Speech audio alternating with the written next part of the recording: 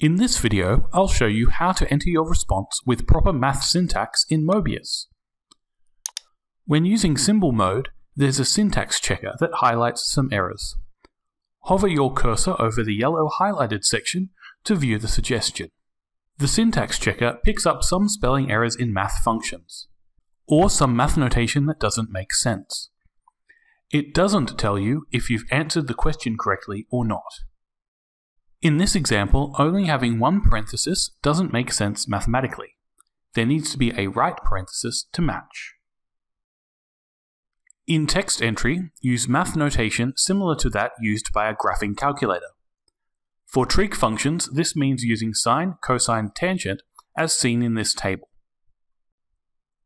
Möbius recognizes these without parentheses, but in some examples like this one, you will still need them to apply the trig function properly.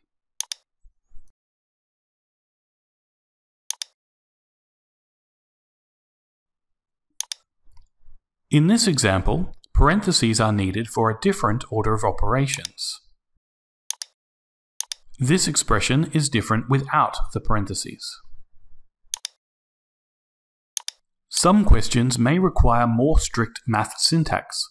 We sometimes refer to this as maple syntax. In this example, the multiplication symbol is required. If it's not clear from the instructions in the question, click the preview icon.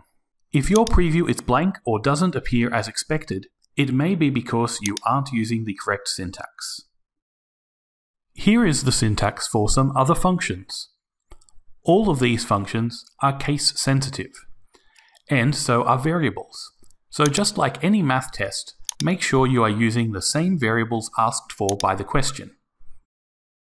And that's an overview of entering proper math syntax in Möbius. Thanks for watching. We hope you found this video to be helpful. Want to see what else you can do in Möbius? Be sure to check out the links to the Möbius online help in the video description, as well as our other Möbius video guides. Subscribe to the DigitalEd channel to be the first to know when a new video comes out.